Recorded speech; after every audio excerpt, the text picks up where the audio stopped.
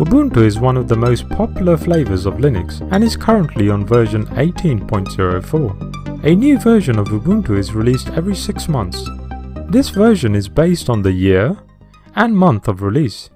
The name Ubuntu comes from the South African philosophy of sharing and connecting with humanity.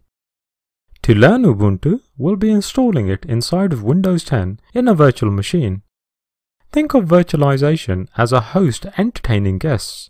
In this case, the host is your Windows 10 PC and the guest will be Ubuntu.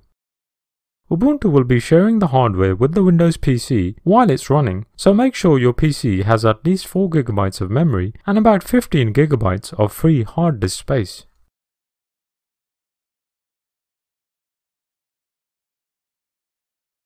To begin, we download the software.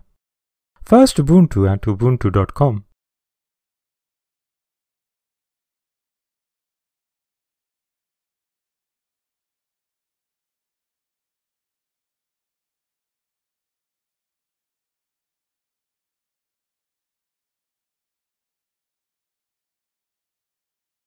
Then VirtualBox at virtualbox.org.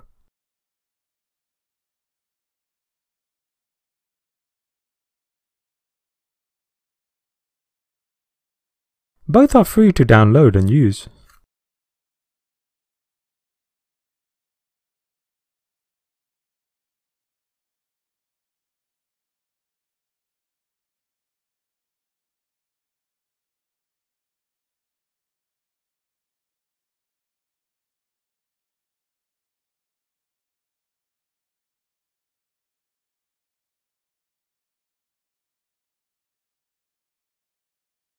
VirtualBox is simple to install and it allows us to create virtual machines in Windows 10. Remember, virtual machines are guests in the host system Windows 10.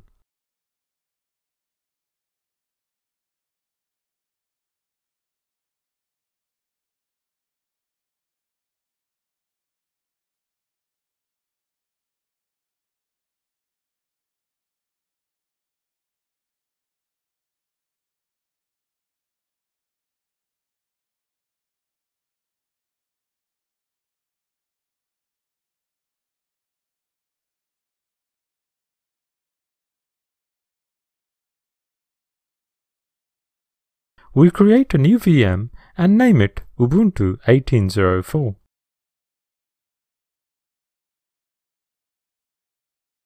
We allocate it 2 GB of RAM and create the hard disk for Ubuntu.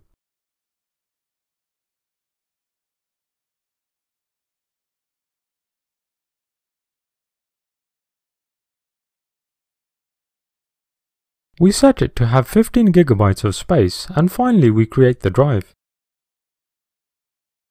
When we power up the VM, we point it to the Ubuntu file we downloaded earlier.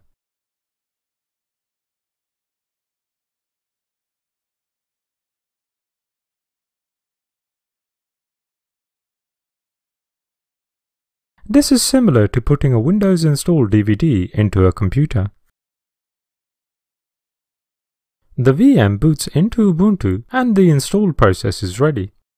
If you're new to virtualization, hopefully you can see how useful it is. We are able to use another operating system inside of Windows 10 without wiping anything. Installing Ubuntu is similar to installing other operating systems. The setup program guides you through the process. During the install, updates will be installed by using your internet connection, so make sure Windows 10 is connected to the internet. Click Install Ubuntu. Choose your language and choose to install third-party software.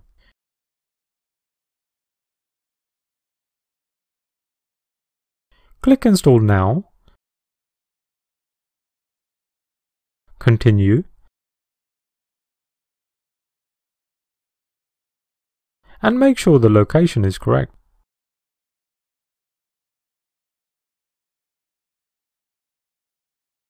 Choose your name, computer name, username, and password.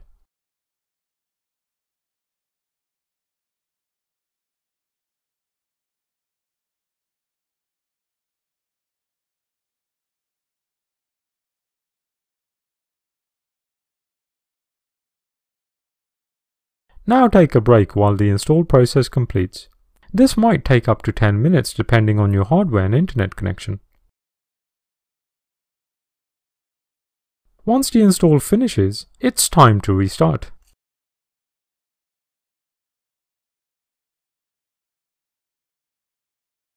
After restarting, you're now ready to log in, and that brings us to the end of day 1.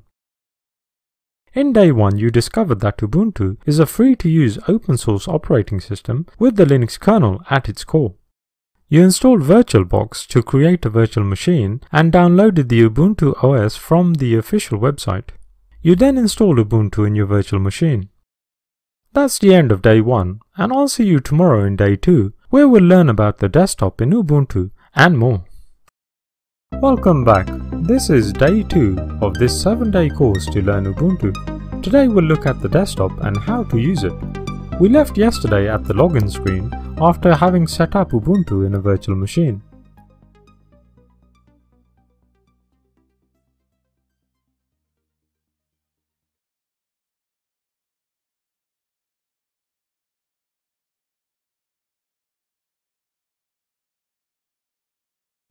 After logging in, the welcome screen shows us the 6 main elements of the desktop.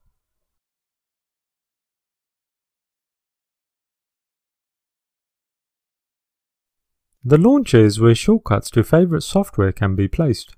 If we hover over the icons, we can see what software it is, and if we right-click, we get further options, like removing it from the launcher, app details, and other context menus. The dot indicates the app is open.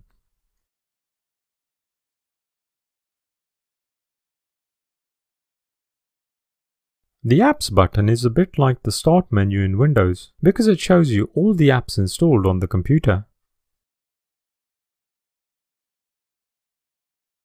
The Frequently Used and All options can be toggled as needed, or you can type it in the Search menu to find an application. The Search option is a powerful way to find installed apps, settings, files, and more available free software that you want to install. The quickest way to get to Search is to press the Windows key on your keyboard and start typing.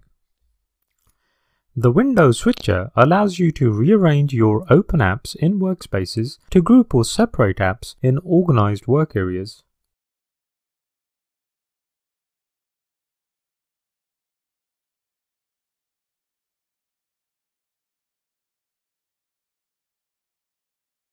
This helps to keep your desktops organized and clutter-free.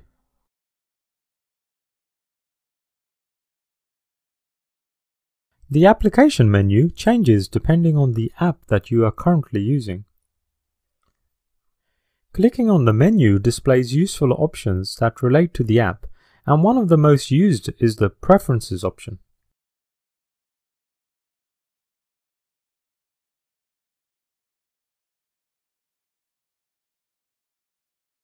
Clicking on the clock brings up the calendar and notifications area.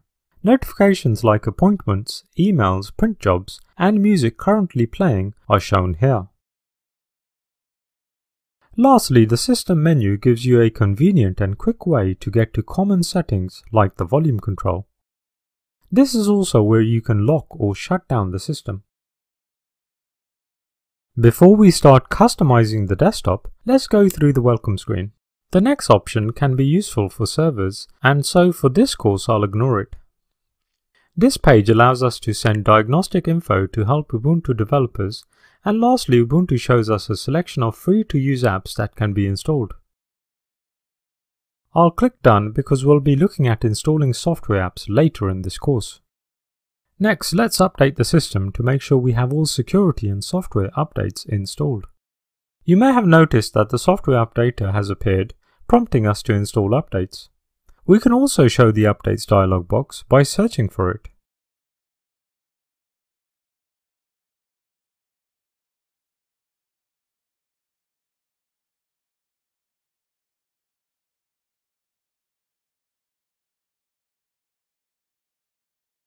Let's go ahead and install the updates.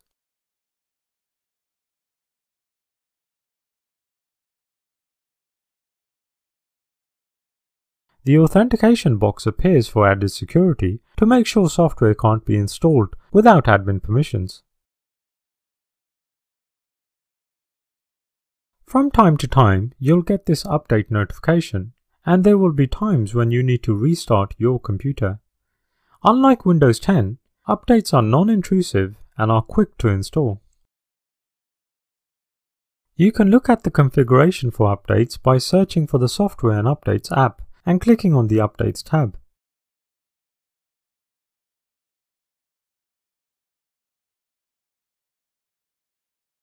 You can also see updates are checked daily and security updates are downloaded and installed automatically, but other updates are displayed weekly.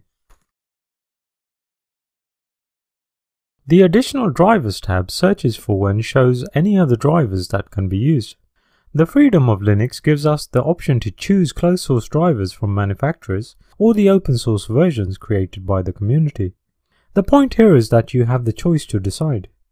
In general, if something doesn't work properly like the graphics card, or you need additional functionality for gaming, you would use the closed source drivers. Otherwise, the open source versions can be used. I think it's time to customize the desktop. Just like Windows, we right-click the desktop and change the background.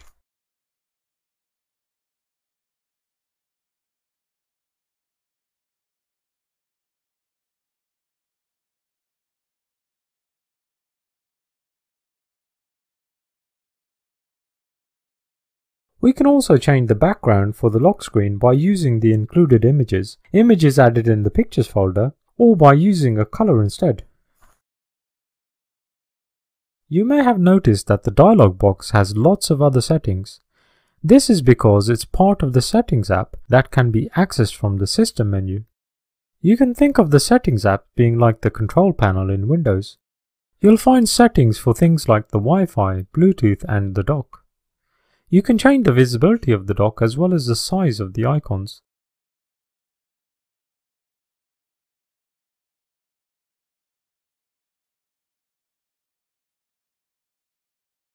You can also change its position.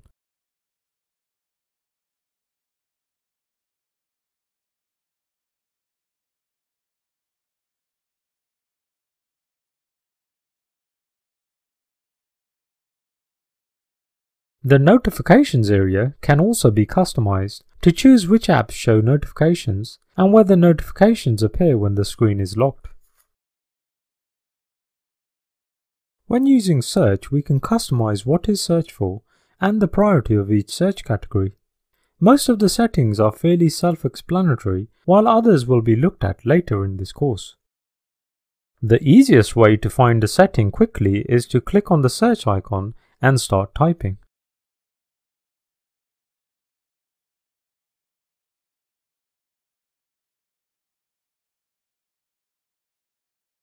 Now let's look at the Files app, where you can manage your files and folders.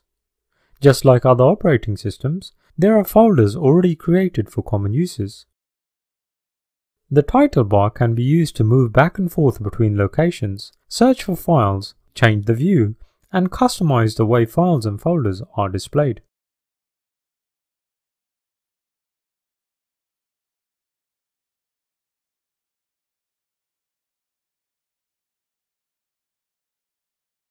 We can use this icon to create a folder.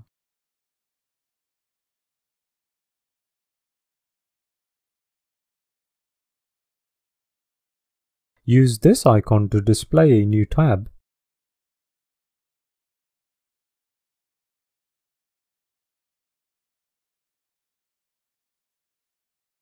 And use this icon to create a quick access bookmark to the new folder we just created. Unlike Windows, Linux doesn't use a C drive. Instead, the main drive is mounted in the root directory, which is identified by a /. This is where the system files are kept.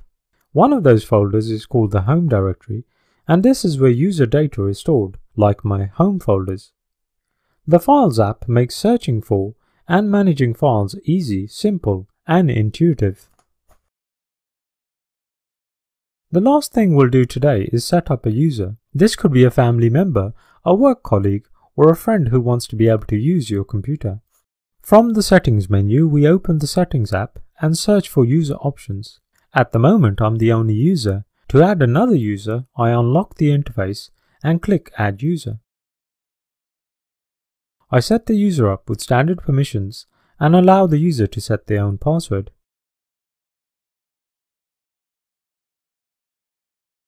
I sign out of my account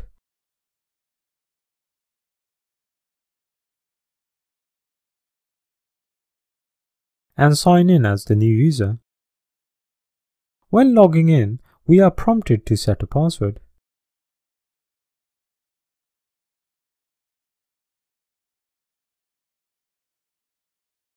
The account can be customized by using the account settings options in the system menu. Today, we looked at the 6 desktop elements, updated our system, installed drivers, made customizations, explored the Settings app, learned about the Files app, and created a user account. That's the end of day 2, and I'll see you tomorrow on day 3, where we'll work with software and hardware in Ubuntu.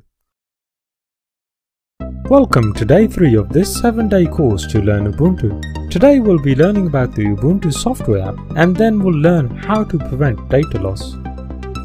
The Ubuntu software app can be accessed by clicking on the shopping bag icon in the launcher, or by simply pressing the Windows key, also known as the super key in Linux, and searching for a relevant keyword. The app is used to find, install, remove and manage software. From here you'll see apps are organized in groups, which makes finding software easy and simple. This is very similar to the Apple or Android app stores, which most people are familiar with. In line with the open source philosophy of Linux, the majority of the software available is free to use and is open source. If the software is only a trial or is not open source, the details of the app clearly shows this. Before installing an app, we can see a summary, some images of the app in action, and a short description. In the details section at the bottom, we see further details like its version, its size, and its source. Ubuntu stores its software in online repositories, also known as repos, which are listed in the Software and Updates app. These are the official repos for Ubuntu, but you can also add other repos here. You should only add repository addresses in here if you know they are a trusted source. When searching for software, Ubuntu checks the official repos as well as those added here. Any software in the official repos has been verified and tested to work with your version of Ubuntu by its developers. Let's install the OnlyOffice app, which is a free alternative to Microsoft Office. When we click the install button, Ubuntu goes to its official repos and locates the software, downloads it and installs it for you. We add it to the launcher, but we can also search for it using the super key.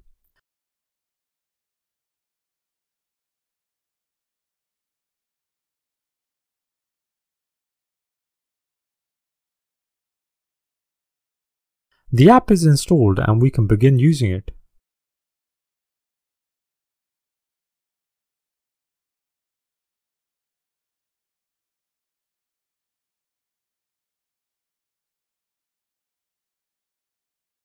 The Install button at the top of the Ubuntu software app shows us all software installed on the system, and we can see OnlyOffice listed as well. To remove OnlyOffice, we simply click the Remove button.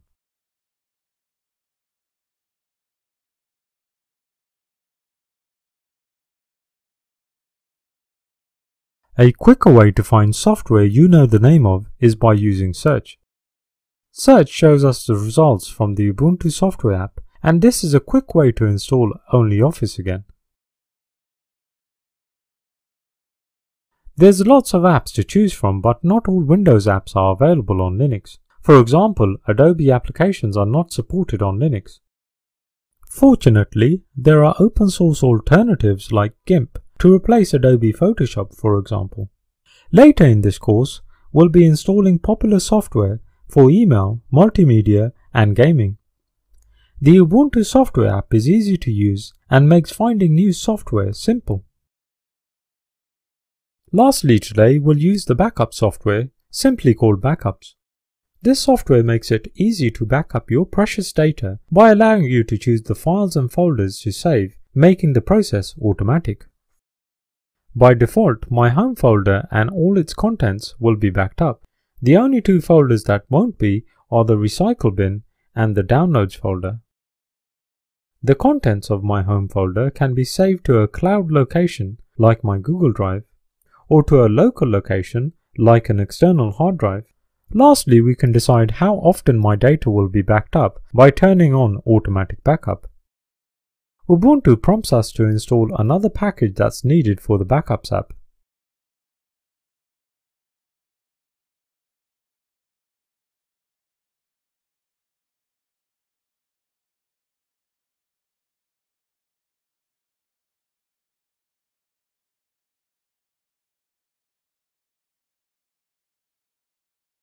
We can also set a password on the backup files, which will be needed if we ever need to restore the data.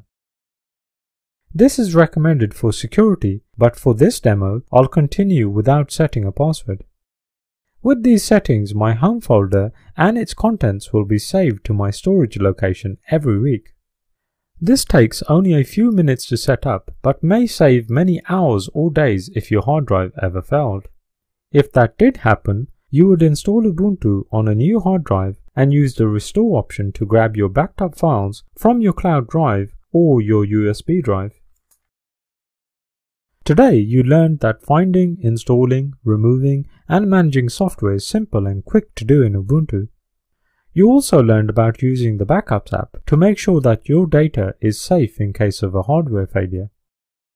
Tomorrow, in day 4 of this 7-day course to learn Ubuntu, we'll be setting up email and using internet browsers.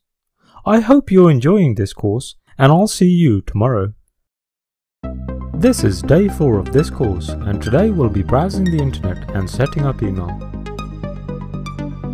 Firefox is the default browser in Ubuntu and is open source and free to use. It's fast, and there are many add-ons that can be used to increase its functionality.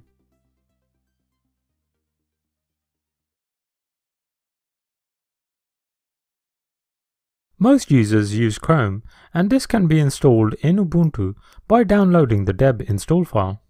Deb files are like exe files in Windows and contain the install files needed for an application in Ubuntu.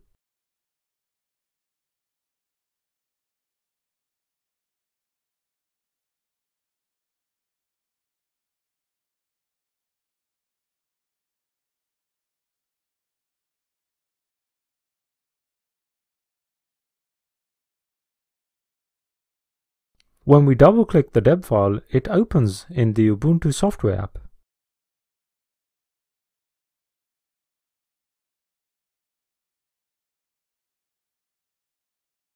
Chrome is not open source software. The install file also adds the Google Chrome repo to the system. This means whenever there's an update available for Chrome, the update will be downloaded from the repo.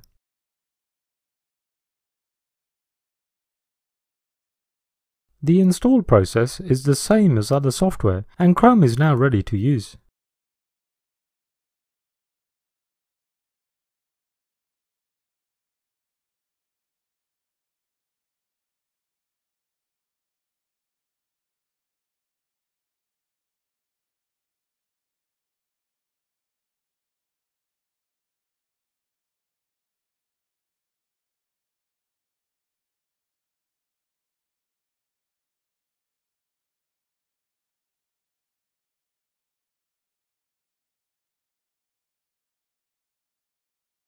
The default email client in Ubuntu is Thunderbird, and it's made by the same company that develops Firefox. Thunderbird is already added to the launcher, and setting up email is comparable to setting up Microsoft Outlook. I'll set up my Gmail account, which Thunderbird sets up by finding the correct settings for Gmail. I authenticate to my Gmail account, and my emails appear in Thunderbird.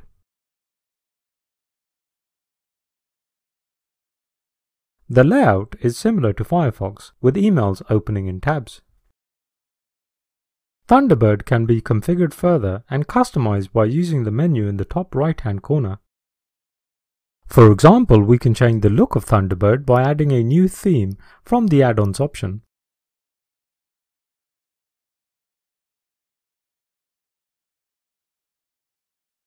The Montreal theme is a popular theme and works well with Thunderbird and Ubuntu.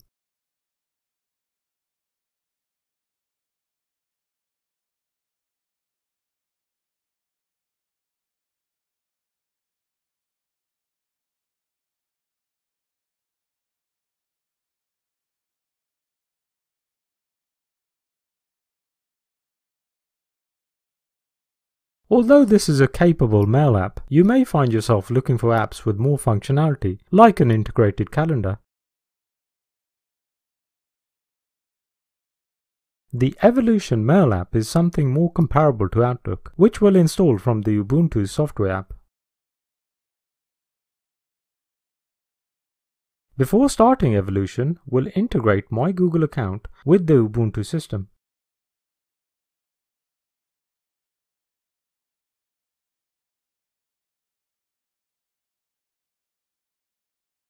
To do this, I configure the online account settings so that my email, contacts, calendars, and Google Drive integrate with Ubuntu. I can opt out of the settings I don't want to integrate.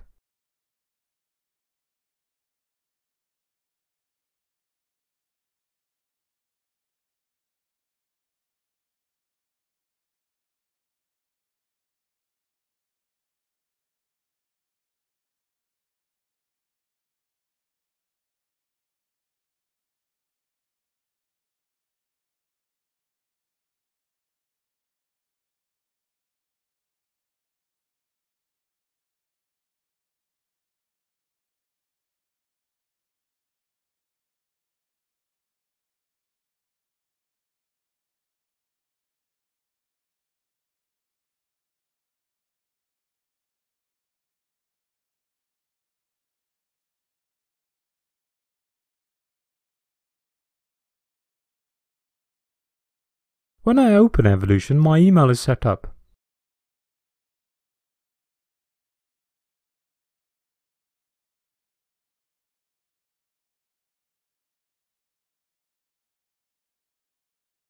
My calendar is also synced with Evolution.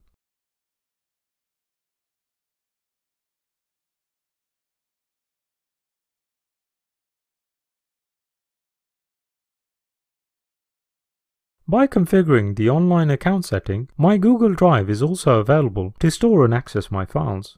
For example, I use LibreOffice Writer to save a document, and it appears in Google Drive straight away.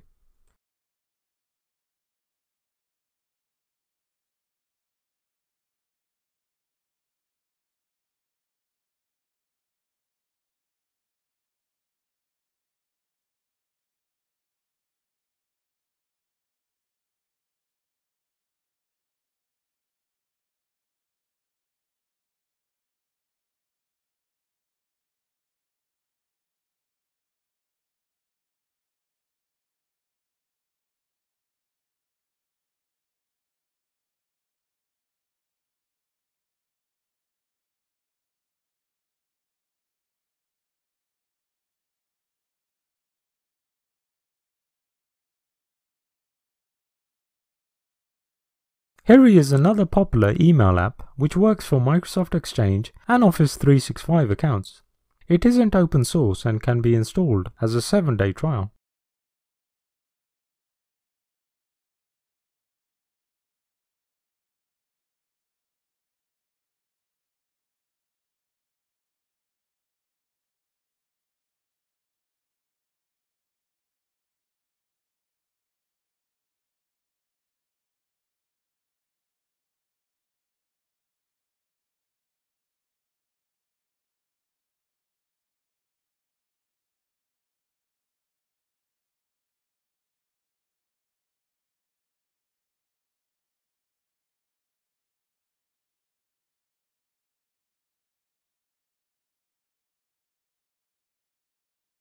The app does a really good job of simplifying the layout, which allows us to focus on emails, tasks, and appointments.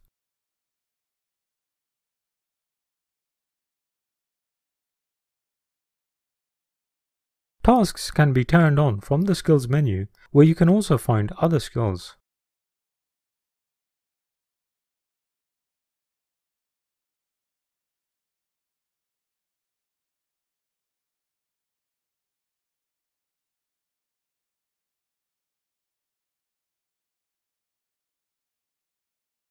Another email app is MailSpring, which is free to use as long as you set up a free account. MailSpring supports a range of email providers and is easy to set up. There's also a pro version, but as you can see, the free version is already a polished premium product. It also integrates well with Ubuntu. Today, we looked at some internet browsers, email apps, and integration with cloud accounts.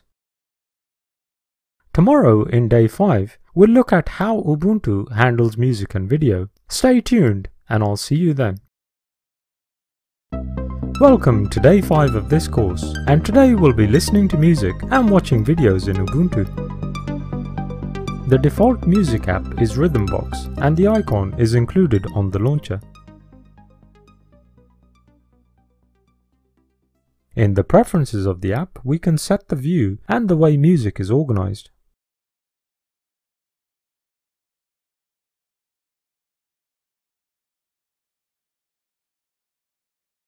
Any music stored in the music folder is automatically added to the library in Rhythmbox and arranged by the settings in here.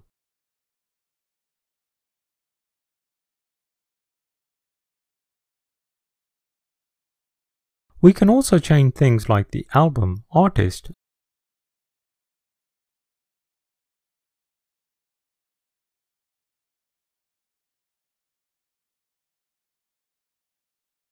as well as find album art from the internet for each track. To edit multiple tracks, we use the Shift key to select multiple tracks.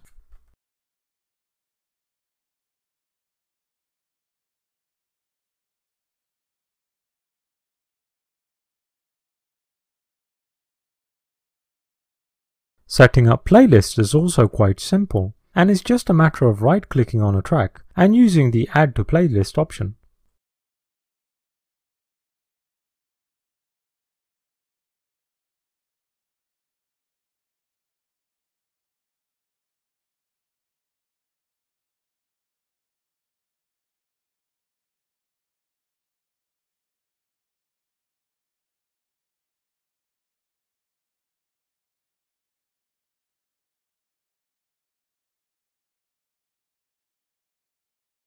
Playlists are saved in the hidden.local folder, in Share, and then the Rhythmbox folder, and are saved as an XML file.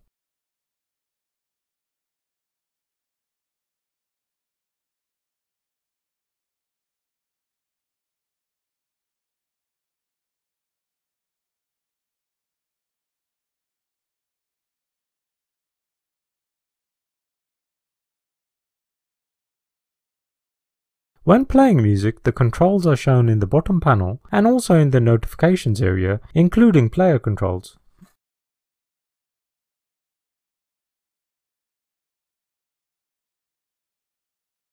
If you find that some of your files don't play, you should install the Ubuntu Restricted Extras deb package. It can be found by searching for it and clicking on these links.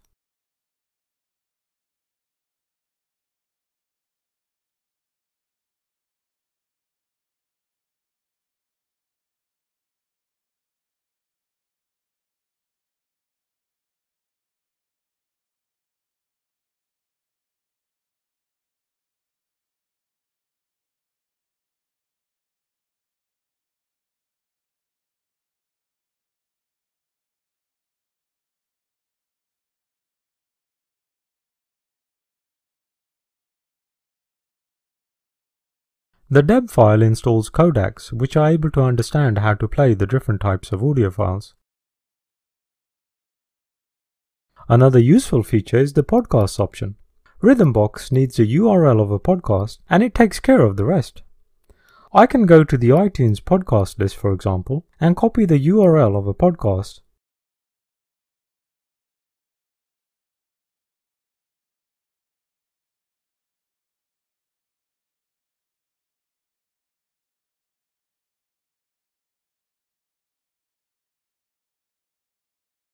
In the podcast collection, I click Add and the URL is automatically copied to the search box. I search for the podcast and click Subscribe and close.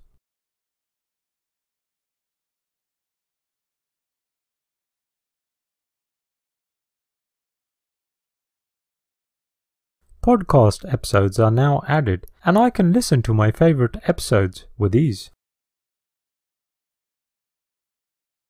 For those of you who prefer streaming music for free, the Spotify app is just one click away. Spotify is free to use and is paid for by ads that play in between music tracks. It's simple to use and I find it a great way to find new music. The daily auto-generated playlist adds variety to my listening pleasure.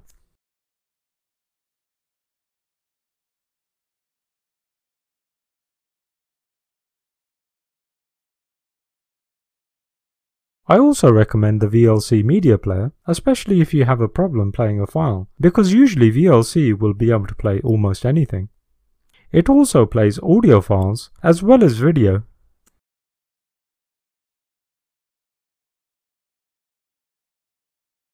The default app for videos in Ubuntu is simply called Videos, and to be honest looks quite bland and uninteresting.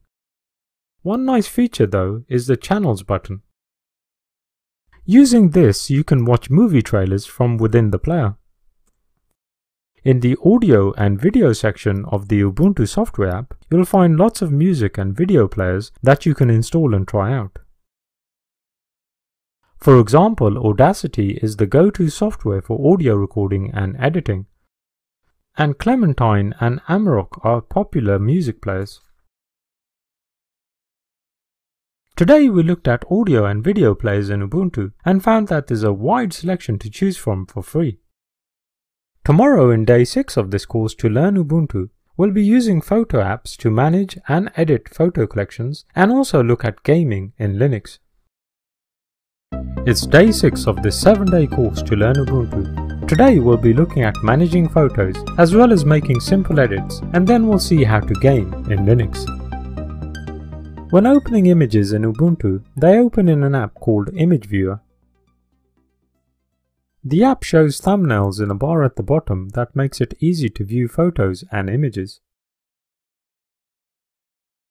In the Preferences menu, you'll find other options that provide more information about your photos as you browse through them.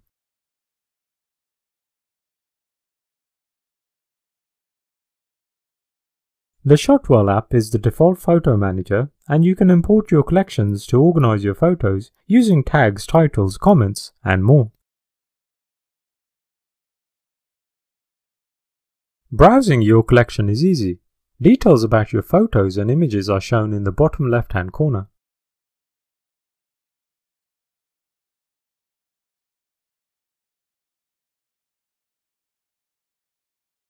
Making quick edits is simple with the buttons at the bottom.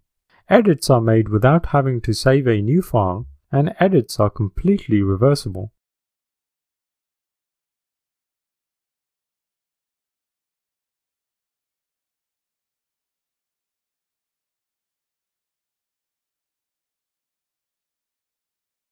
This can be done with the Revert to Original option. Any changes made are saved to Shotwell's internal database, but the original file remains intact, meaning that you can make edits without affecting the original photo. To save a change, use the Export option and save with a new file name.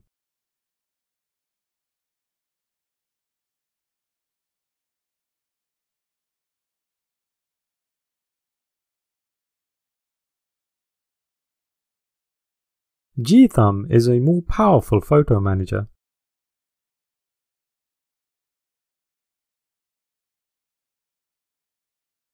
There are many more options to organize and catalog images, and it also includes an auto-organize feature based on date, tags, and modify date.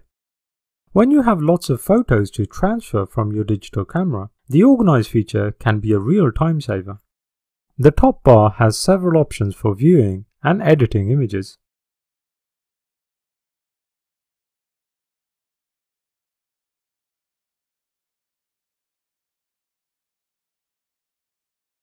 Gthumb is simple yet powerful to use with an easy to understand interface.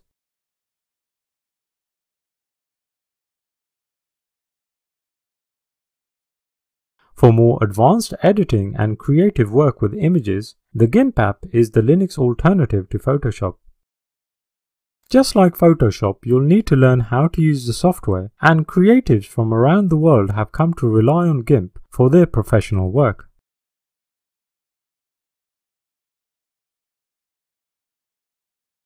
Next, let's look at gaming in Ubuntu. The best way to play games in Linux is to install the Steam app, which makes buying, installing, and running games really simple. You can install Steam from the Ubuntu software app. The install may take some time, and while it installs, it may look like nothing is happening. Be patient and wait for the login screen.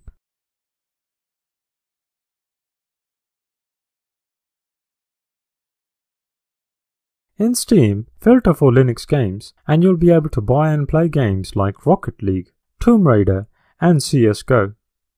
Unfortunately, the choice is not as wide as on Windows, but there is still a good selection. Just like Windows, you need to make sure that your computer has good enough hardware for the game you want to play.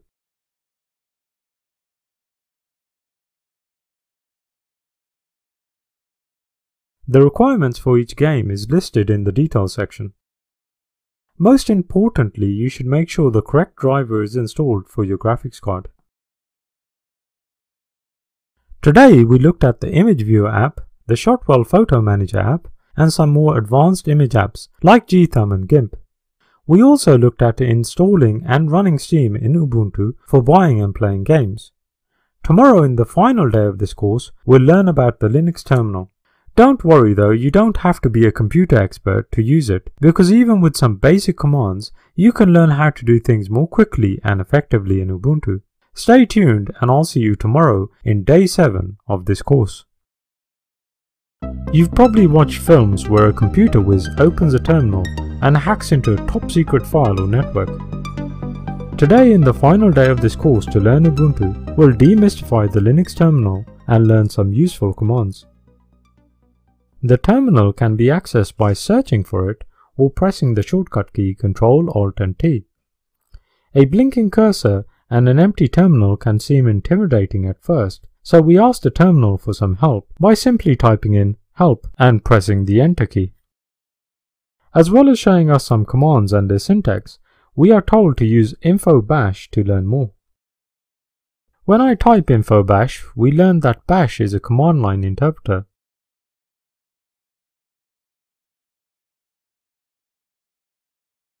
This means that any commands we type into the terminal are interpreted by bash, executed, and the result is shown in the terminal. Press Q to exit and let's try a command. When I type in the clear command and press enter, the screen clears. The command to open Firefox is just Firefox, and you can see that the browser opens as requested. Running a program in the terminal like this is a good way to troubleshoot an app which isn't launching, because errors are displayed in the terminal. By default, the terminal starts in the logged in user's home drive, so if I use the list command, the contents of my home folder are listed. Using the list command is exactly the same as viewing the folders in the Files app. To look inside the music folder, I use the change directory command with the name of the folder, and then I use the list command.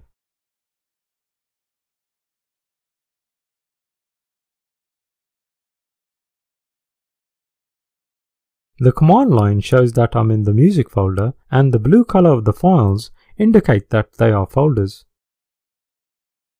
I use the change directory command again to go into a folder and list the contents.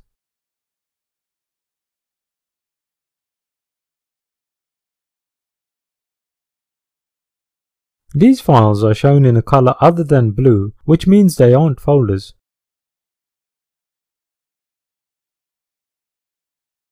To go back into the home folder, I can use the change directory command without a folder name.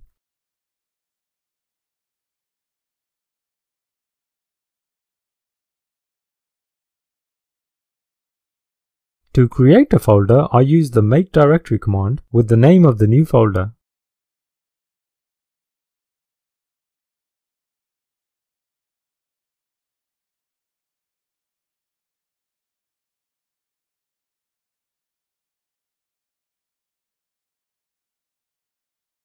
I also use the touch command to create an empty file in my new folder.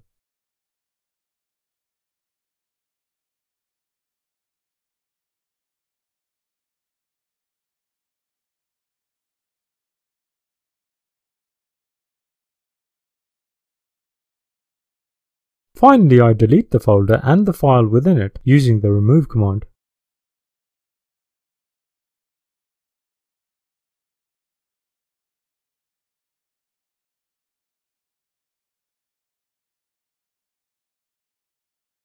In just a few commands, we have been able to navigate, create, and delete files and folders. The Linux terminal is a very powerful way to work on your computer using only the keyboard. This is how many Linux servers on the internet and in organizations are managed remotely without needing a desktop environment. Let's look at another way to install software in Ubuntu. The sudo command is used to invoke admin rights, and the apt command is used to manage and install software from the Ubuntu repositories. In day 5 of this course, we installed the Ubuntu Restricted Extras package by downloading it from the internet. Here we'll install it directly in the terminal by using the install option and the name of the package.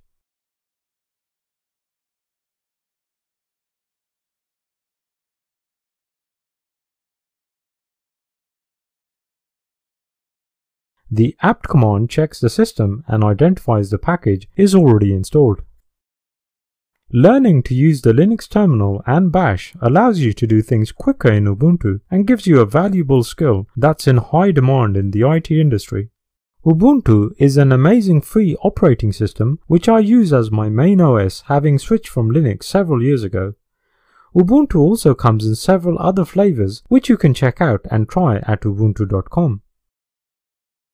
Remember, Linux is a community-powered OS, and others like you on other forums are always willing to help if you get stuck. There is also the askubuntu.com website, as well as countless other websites on the internet to help you through your Linux journey. Thanks for taking this Learn Ubuntu in 7 Days course, and I'll see you in the next course.